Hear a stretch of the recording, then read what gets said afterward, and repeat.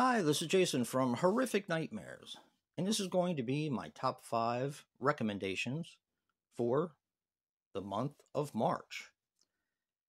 I'm going to start with my other first. I know I haven't done my other in a couple months, but it's still in play, and if I find something or if I watch something that I want to talk about that's maybe not horror, I'll bring it in.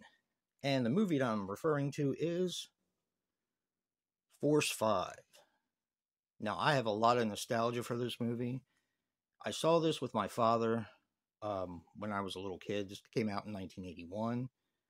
And it's actually from Fred Weintraub, the guy who directed Enter the Dragon. And it's very similar. He uses a very similar storylines in a lot of his films. This just has, it's not a great movie by any stretch, but it was one of those movies that never left me, and I watch occasionally, every couple years or so. And I watched it and just had another, another time. I had a blast with it once again, and kind of wanted to talk about it a little bit because I have a lot of nostalgia for this film. Some of the fight sequences are kind of but it's just a fun movie, and they take some really creative liberties with this film.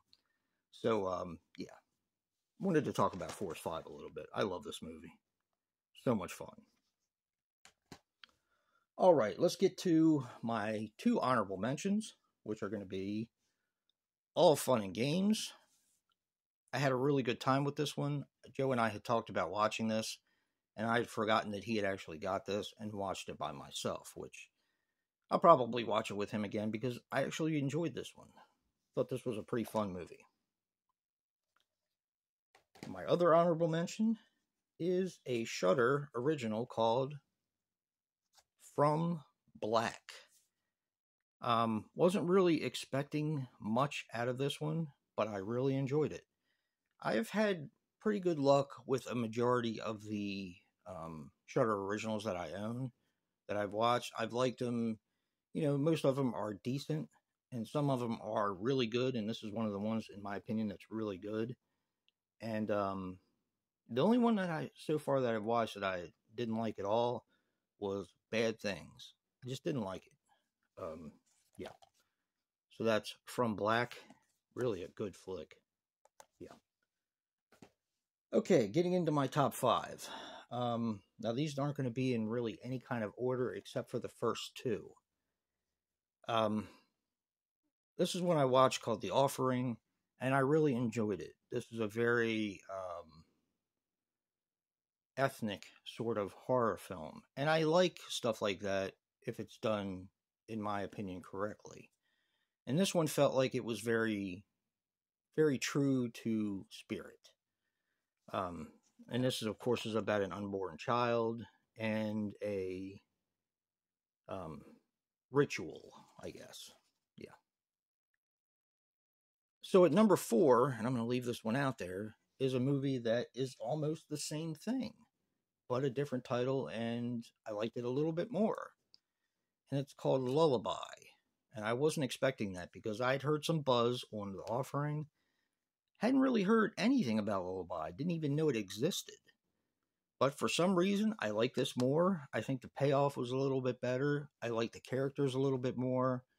Both kind of ethnic horror films. But I liked them both. I thought they were really good. So, The Offering and Lullaby.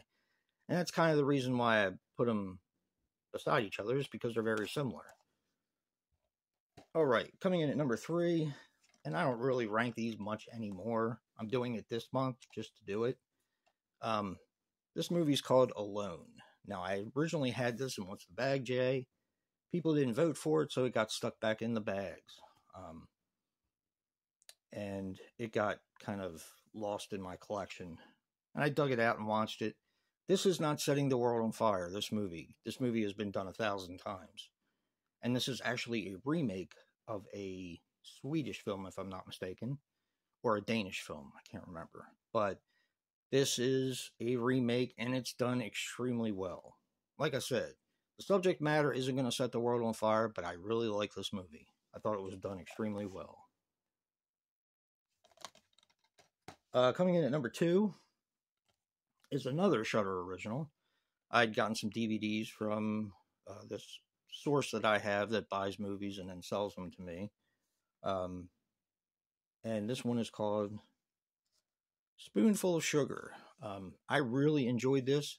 Haven't heard great things about it, but I absolutely loved it. It took a turn for me that I did not expect. Yeah. Spoonful of Sugar, very good. And number 1, and a lot of people are going to say, well, it's about damn time. And I'm going to say that too. I finally saw Spider Baby. What the hell took me so long? I don't know. I love this movie. I think it's fantastic. I can see where a lot of influence came with Tobe Hooper and the Texas Chainsaw Massacre. I love this movie. I think it's great. Now, some potentially troubling news about Spider Baby, something that I found out, is that Dustin Ferguson actually, I guess, got the rights to this film and is making a remake called Spider Baby. Yeah. Sorry, not really looking forward to it, but maybe he'll surprise me. I don't know. But yeah, Spider Baby is awesome. Then we have Spoonful of Sugar, just to recap. Alone, awesome movie. Lullaby. The Offering, which I thought was a very, very well-made film. From Black. All Fun and Games. And my other, and one of my very nostalgic films, Force 5. Those are my recommendations. Let me know what you think. Thanks for watching. And remember, guys, physical media matters. And until next time, peace.